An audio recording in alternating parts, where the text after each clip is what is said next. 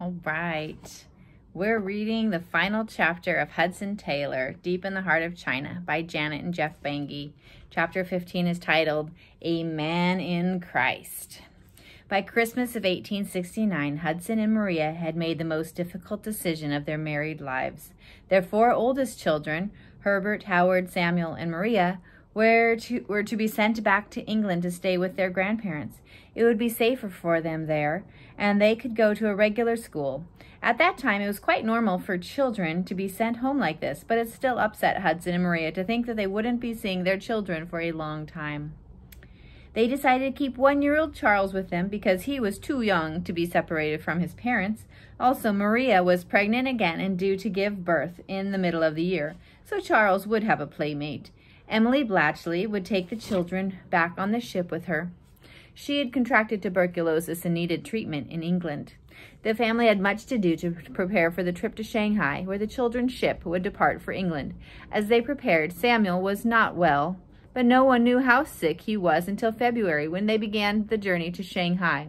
As they traveled by boat down the Yangtze River, Samuel slipped into a coma and died. In the middle of a rainstorm, Maria and Hudson buried their 6-year-old son next to Grace in a small cemetery beside the river in the town of Xinqiang. As difficult as Samuel's death was for the family, they continued on their way to Shanghai. But saying goodbye to their 3 oldest children was not easy for Hudson and Maria. As the ship carrying their children moved off down the Huangpu River, they wondered if they would ever see the children again. Around the time the children left for England, the China Inland Mission opened up many new mission stations in China, and nearly everyone had problems with staff being ill or neighbors rioting. Hudson and Maria were kept very busy. They moved to Xinqiang on the Yangtze River so they could travel to the various mission stations more easily. On July 7th, 1870, baby Noel was born. He was a solid little child, and he got bigger and stronger each day. But Maria did not. Hudson began to worry about her. She just lay in bed with Noel, tucked in beside her. She smiled but looked ashen and frail. After a week, Hudson knew her condition was serious. She was bleeding somewhere inside her body, and he had no way of knowing exactly where, so he could stop it. Meanwhile, baby Noel was no longer well either. He now had diarrhea, which is not a big deal for not such a big problem for an adult, but for a little baby like Noel, it was serious. Hudson now had a very sick wife and a very sick baby. He spent his time praying and helping to keep them cool and comfortable. But 13 days after his birth, Noel's body gave up and he died quietly, tucked in bed beside his sick mother. Maria, who was too ill to attend the funeral, kissed her baby goodbye and chose the hymns for his funeral. Hudson left the cemetery after burying Noel beside his sister Grace and brother Samuel, but 1 week later he was back again, this time to bury his wife beside the children. Maria's funeral was one of the largest ever in the area. Everyone wore white, the Chinese color of mourning. Hudson spoke at the service.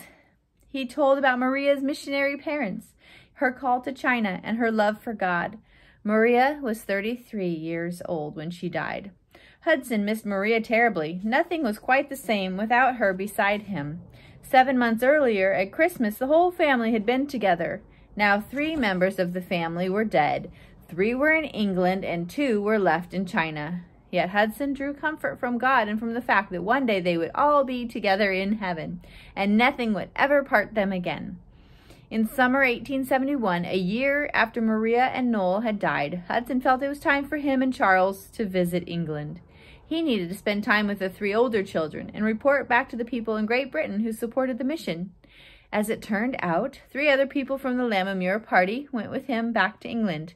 James Meadow was sick and needed time away from China, so he and his wife, the former Elizabeth Rose, were returning home for a while.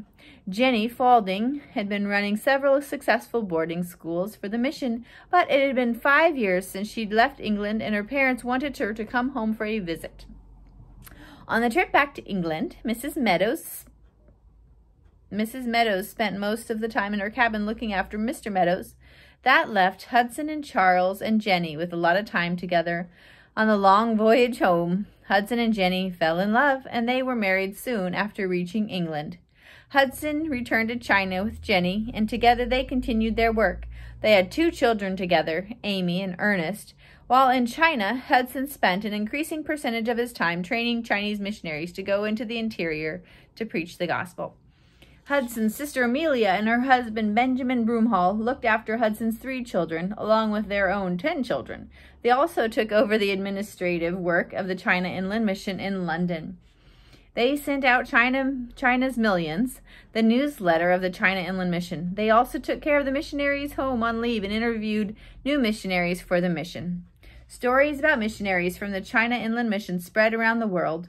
Many of the missionaries were daring and adventurous, just like their founder. Both men and women crisscrossed China, making maps of the areas they went through. John Stevenson and Henry Saltow became the first Westerners ever to cross China from west to east. They covered 1,900 miles in less than 3 months.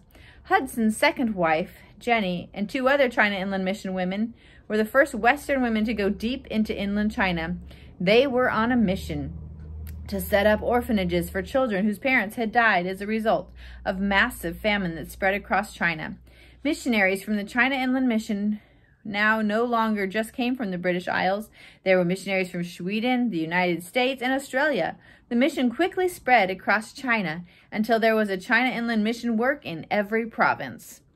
By the late 1890s, though there were many small secret societies trying to change things inside China.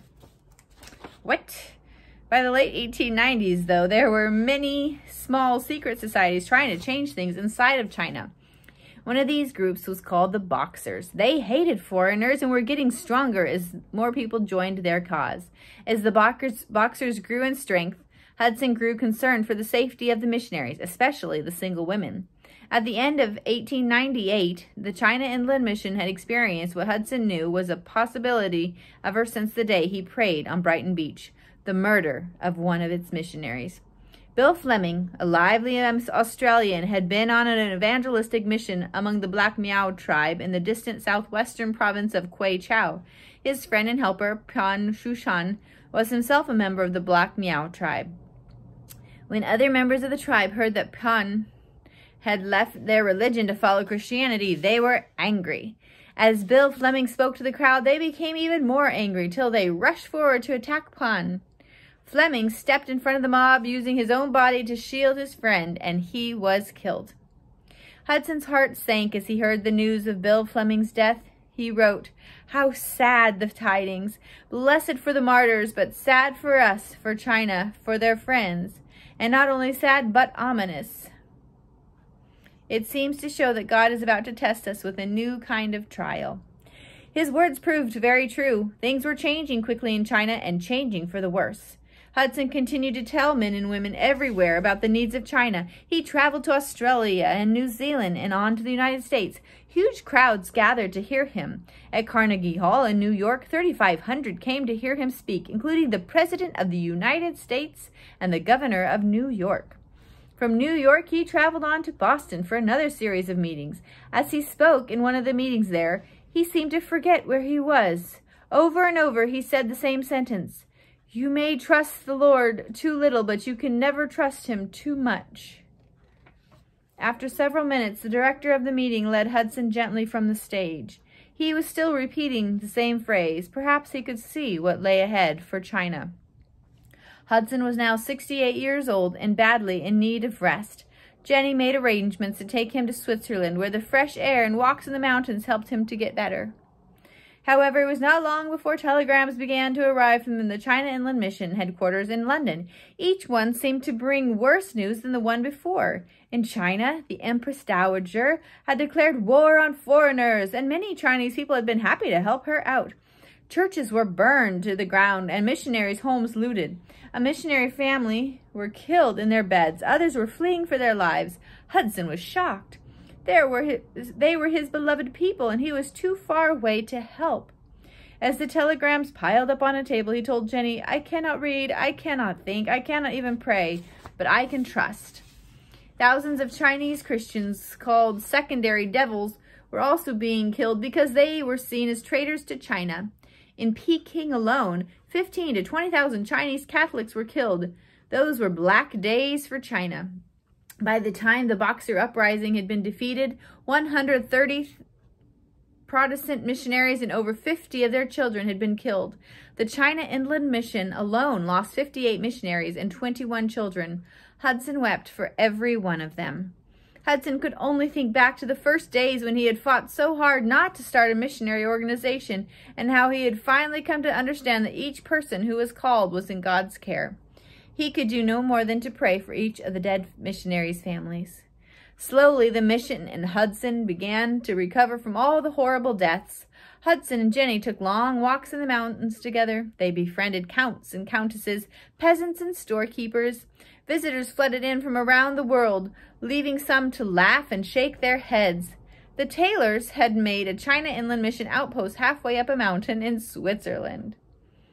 A year went by. Hudson read his Bible through for the 40th time. He wrote hundreds of letters and prayed constantly for China and the missionaries who served there. The news that Jenny had cancer hardly changed their lives at all. Both of them were already living in the light of eternity. Although she was thin and weak, he told a friend, "I couldn't be better cared for or happier. I'm nearly home." That's what Jenny said. She told a friend, "I couldn't be better cared for or happier. I'm nearly home. What will it be to be there? The Lord is taking me slowly and gently." And so he was. On July 29th, 1904, Jenny died with Hudson at her bedside. Hudson was now 72 years old and badly wanted to go back to China. There were so many people to encourage there and so many people to thank. So, in the spring of 1905, he and his son Howard, now also a medical doctor, and Howard's wife, Geraldine, set off on Hudson's 11th journey to China. And what a trip it was. Hudson was able to visit many areas by train now. Trains were much more comfortable than the wheelbarrows he used to ride in. Everywhere he went, people gathered to listen to him. He had his 73rd birthday at one of the 7 China Inland Mission stations in Henan province. The Chinese Christians made him a huge red satin banner which read, "O man greatly beloved." Hudson visited China Inland Mission hospitals and orphanages, new mission stations, and the home in Hangzhou where he and Maria had survived the riot. He also visited the cemetery where Maria, Grace, Samuel, Noel, and his adult daughter Maria were all buried. Later that day, he spoke to a new group of missionaries with China Inland Mission who were about to go into the interior. He looked at these young people who had left their families and friends to take the gospel message to the Chinese people, and for a moment he was one of them, a 21-year-old landing in China with no money, no wife, and no plan. Yet he had trusted God, and God had used him. Now, 54 years later, over 18,000 Chinese Christians had been baptized, and the China Inland Mission had 825 missionaries. "It's a great privilege to meet you here," he told the group. "I have met many here in days gone by. My dear wife died by me here. In spirit, our loved ones may be nearer to us than we think, and God is near, nearer than we think." And Hudson was nearer to his loved ones than anyone might have imagined. On June 3rd, 1905, several weeks after visiting the graves of his family, Hudson Taylor died quietly in his bed. He was buried beside Maria and his children. His tombstone read, "Hudson Taylor, a man in Christ." His life had ended where he had always wanted to be, deep in the heart of China.